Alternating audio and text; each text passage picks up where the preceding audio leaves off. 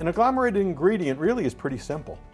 An agglomerated ingredient is where you're gluing together your fine particles.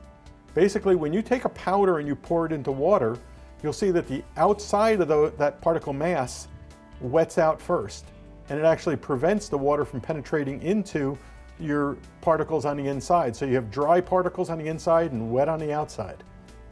What agglomeration does is it glues multiple particles together with bridges that allow water to flow in between those particles, so that the water actually attacks all of, or maximizes the surface area that the water can get to on an agglomerated particle. In other words, multiple particles glued together with bridges between them.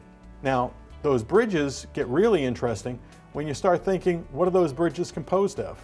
We can agglomerate with water, for instance, or we can add modifiers to that water, such as gums, starches, other hydrocolloids. So the bridges can either be made stronger or weaker, depending on what you're trying to accomplish. Agglomeration by IFP is accomplished by using fluid bed processing. In other words, we're blowing the particles up in the air, we're creating an atomized zone, either of water or water with a binder in it.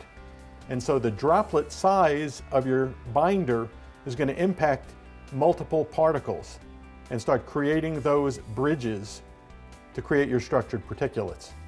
Those particles continue to blow through that zone or cloud, building more and more particles together until you have a homogeneous particle size built up by multiple particles being glued together by agglomeration.